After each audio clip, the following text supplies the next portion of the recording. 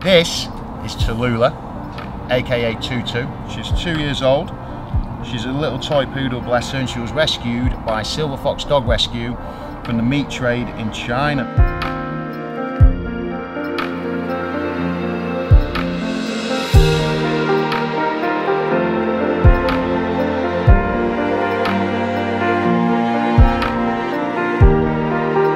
She came over to the UK in March, I believe.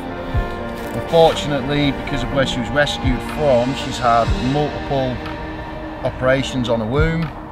She had a severe leg break when she was rescued, which resulted in her losing a leg.